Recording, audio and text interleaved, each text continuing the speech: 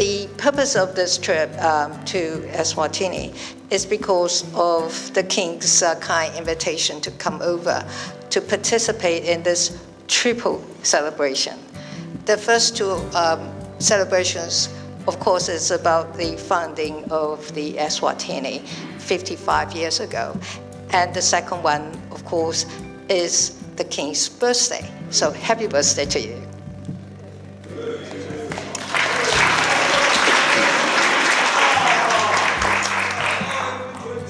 At the age of 55, you are still a young king.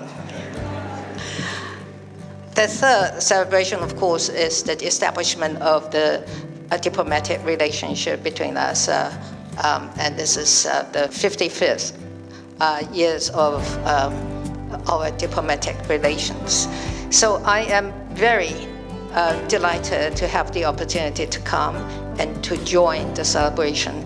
And also, I'm very grateful for your help in terms of particularly for our international participation.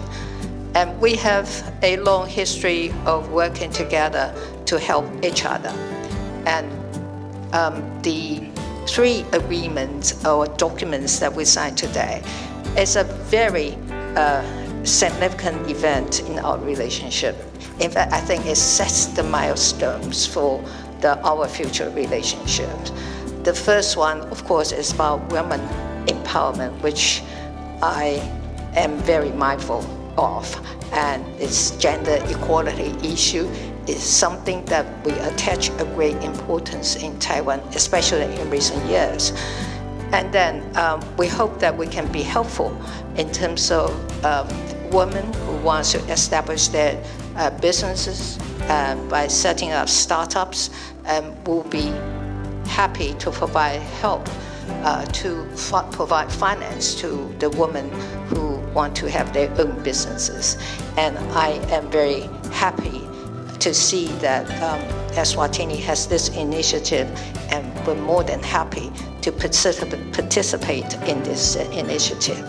So it is a great project, and we're delighted to be part of it.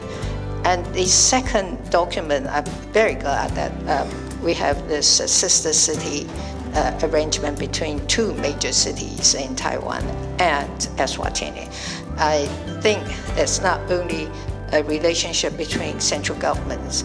We also like to see the relationship deepens, and so that our cities will be able to interact and help each other as well.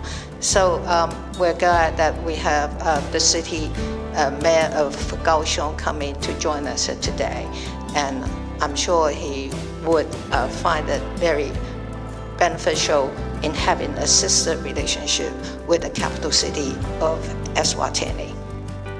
Right, and the third one, of course, is a project that we have been discussing for quite some time, and I want to thank the King's personal intervention to make this project possible.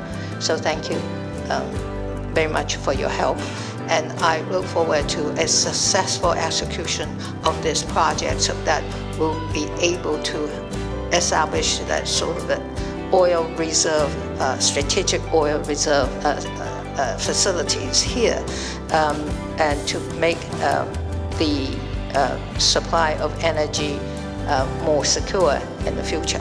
So this is a great project, and I hope that in the future execution we'll be very mindful of the time and efficiency when we are executing this project.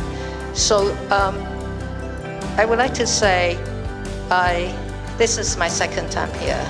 The last time when I was here, it was 5 years ago, celebrating your 50th birthday.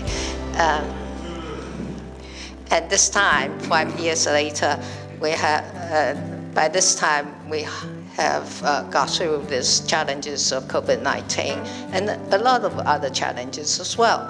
So when we meet each other again here in the Eswatini, it's a delight, and I enjoy coming here. I enjoy the friendship that you offered to us, and I hope this friendship will continue and deepen and the relationship between the two countries will be forever. And with our joint efforts, I'm sure the relationship will be deepened, will be broadened in the years to come. Thank you.